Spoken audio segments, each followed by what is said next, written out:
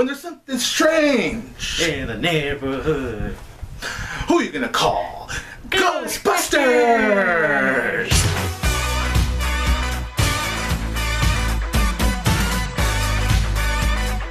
I ain't afraid of no ghosts.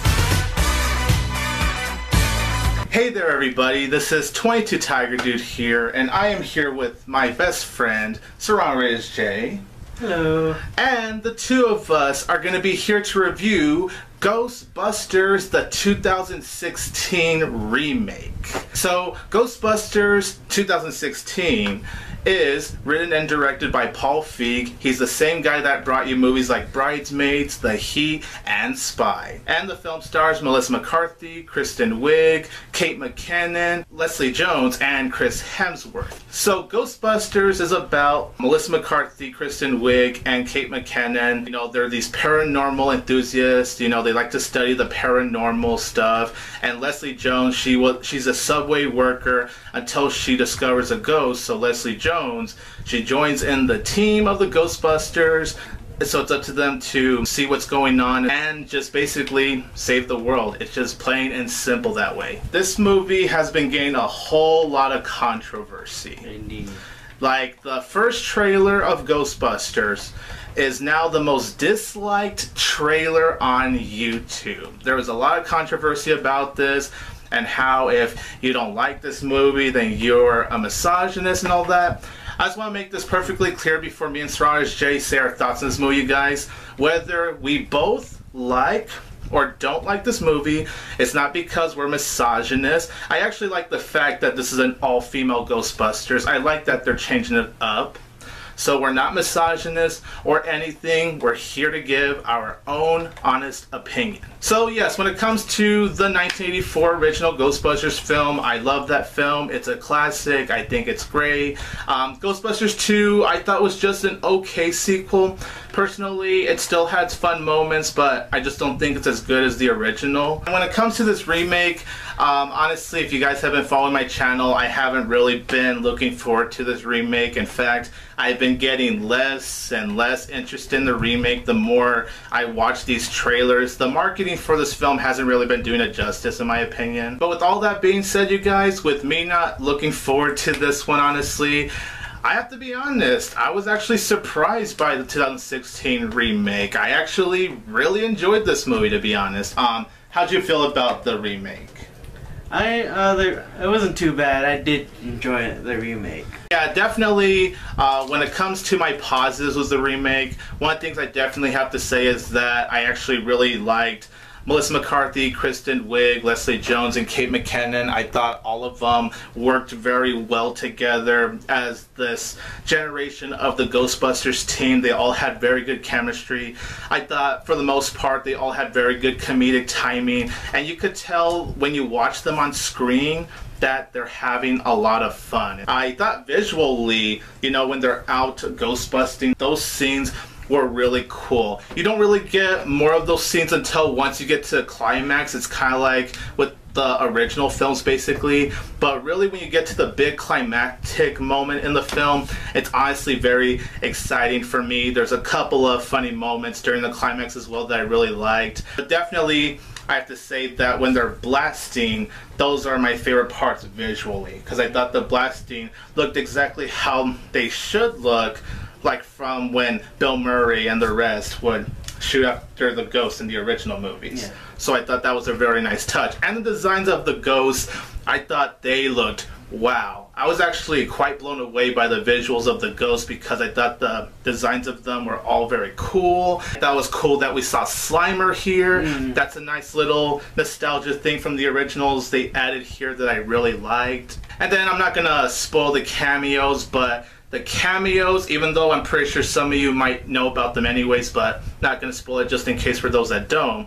But I actually thought the cameos, for the most part, I'll get into one particular one later on, I actually thought they were all handled very well. And it was just really nice, you know, they were just nice cameos. I thought Paul Feig did a really good job directing the movie. You could tell that he had a lot of passion just bringing us this world of the Ghostbusters. And this is someone that's known for making R-rated movies like Bridesmaids, The Heat, and Spy. So for him to make a PG-13 comedy, I think is honestly very interesting, and I really like that. And the comedy, I was actually laughing a lot when it honestly came to the comedy, in my opinion as well. I thought a good amount of humor honestly really worked for me. And there were nice nods from the original Ghostbusters that I actually really liked that they added in this movie. Yeah. Chris Hemsworth, wow, he made me laugh so hard. He really stole the show as the receptionist because of how stupid he is. He's so freaking stupid, man. Just put it this way, you never met a person who's more stupider than the average stupidest person ever. You question why they even still kept him, but yeah, I thought Chris Hemsworth did a really good job. It just makes me want to see Chris Hemsworth in more comedic movies because obviously he's known more for the Marvel movies, but when you see him in something like this, it's honestly a breath of fresh air. And every scene that Chris Hemsworth was in had me dying of laughter, especially when Melissa McCarthy and them were interviewing him. Especially that scene. Oh my god. Well, I was explaining my friend here, like, what was going to be the good things, like, it should be of the remake, since, you know, one of our famous actor has passed away. Yeah, Harold Ramis. Yes. Yeah. I was surprised, like, how they're going to do it without him until, like, they told they're going to do, like, an all-female cast, and I thought that would be, like, good. If they do that, it's good. I was surprised how they put everything up together, like from the beginning to end, like even the ghosts from detail to detail, even for the machine, like the devices they're using to catch ghosts. I like that. Oh yeah, the tech that they had were very cool. Yeah, everything like they had done from the beginning to end, that was really good. You can say they upgraded everything. Oh yeah, from the originals. Oh yeah, definitely. My two favorite casts now, it's what's her name, that tall chick. Oh, are you talking about Leslie Jones? Yes. The subway worker. Yeah, the subway worker. Yeah, she was really funny. I like her. Yeah. She was funny in this one. Yeah, and I wasn't expecting to like her because the trailers made it look like she was going to be annoying. But when I watched her in the film, I was like, oh wow, she was actually really good, and she definitely had moments of making me laugh. Mm-hmm. The other who was inventing, like one with the glasses, it's always inventing it. Kate McKinnon. Yeah, her. I think she was sexy when she was talking all technical stuff. That was a kick for me, like the way they think she's like normal. Oh yeah, and then she just has this wacky personality. Yeah, that made the movie more perfect as it is for this remake. And now, as far as what I didn't like about the remake, I did feel like for the first 20 minutes, I thought the comedy was honestly really falling flat. I thought it took a while for me to actually get my first laugh out of this movie. Like, I may have chuckled a couple of times in the first 20 minutes, but I was kind of watching it going, oh man, I hope the comedy gets better, because it's really not starting off good. And luckily the comedy does get better. I would say there's more funny moments in like the second act of the Ghostbusters, because the humor just kind of slowed down when we get to the third act, but I'm fine with that because the third act was more like an action-packed, fun ride, and I really liked that aspect. But yeah, I did feel like when it comes to the first 20 minutes, and sometimes for the rest of the movie, I did feel like the comedy could have been better. It did kind of slow down maybe like by 10 to 15 minutes. It did feel a little dragged in my opinion. The antagonist of the movie, I thought he was very weak, to be honest. His only motivation was that he was bullied, but they didn't really explore into like his past. He just mentions that he was bullied, and that's all we knew about the villain.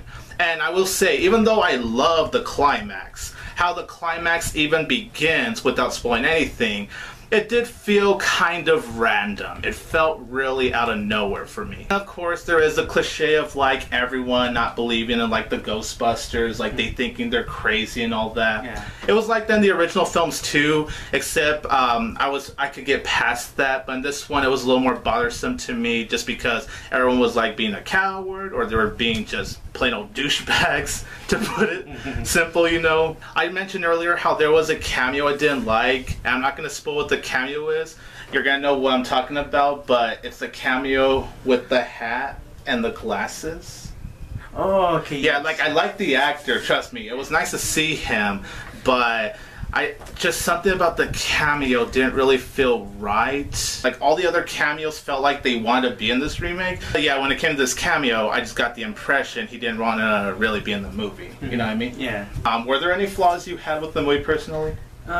Basically, it's like with the villain, I expect something like more of like why he has been bullied, like you said. Like explore more into him. Yeah, like for me, I thought they should at least have like some kind of flashback for him. Yeah, I think flashback would have worked. Yeah, like some like even though it would have interrupted the whole movie and the whole storyline for it, but like most movies there was always a flash, not always, but here and there there's some kind of flashback. Yeah. And this one they didn't put like some kind of flashback for him. The only flashback they had for him was just like pictures of places that he used to be working at and what the environment what he used to be working at. Yeah. And it showed like why like he became the top villain, but it didn't show like who was bullying him back then, like when he was growing up or even for working. No matter of fact. Yeah, that's a good point because, like I said, he just really mentions it, but that's all we really get about him. Yeah, so they should add like stuck more into that little movie, like that little part there for him. Yeah. So they made it would have made more like understandable for him, like even though most people didn't like him because like what he was planning to do, but they probably would understand that they would add the flashback for him, you know, why he became this and started building all these machines. Yeah. And devices like to conquer the Earth, basically. Yeah, that makes sense. Earth or barely starting at New York. I actually enjoyed the remake of the song. The remake they did with the song. Oh, Fall Out Boy's team. Yes. Yeah. I enjoyed the way they did the remake of the song. You can say funked it up a little bit. Oh yeah, I know what you mean. I also like that just in the beginning of the movie they did play the original theme from the 1984 movie, like just briefly in the beginning when they showed the title. That was actually very nice that they did that. Yeah. Did you like the new the 3D looking ghost logo, right? Yes. Yeah. I thought the 3D Ghostbusters logo that looked very cool as well. I really liked that. Like it's still the same logo we know from the originals, but it's more 3D. Like it pops out more. Yeah. So overall, you guys, in my humble opinion, I really enjoyed the 2016 Ghostbusters remake. Of course, it's not as good as the original film, but it doesn't have to be because this is a new take on the Ghostbusters. It stands on its own, but it pays homage to the original. Like, they acknowledge that the original films are there, you know? Yeah. I thought Melissa McCarthy, Leslie Jones, Kristen Wiig, and Kate McKinnon, they all worked very well together. Yeah. I thought they were great as the female Ghostbusters. I really liked the visuals. The visuals were just so good. And I thought Paul Feig did a really good job writing, directing this film. Chris Hemsworth was freaking hysterical. The movie just looks great cinematography-wise as well. And honestly, yeah, I came out of this movie pleasantly surprised. I wasn't expecting to like this movie, but I do come into movies open-minded, hoping I will like it, and I ended up liking this one. So for me, I'm gonna give Ghostbusters 2016 3 out of 4 stars. And I'll give it, for my rating, 4.5 out of 5.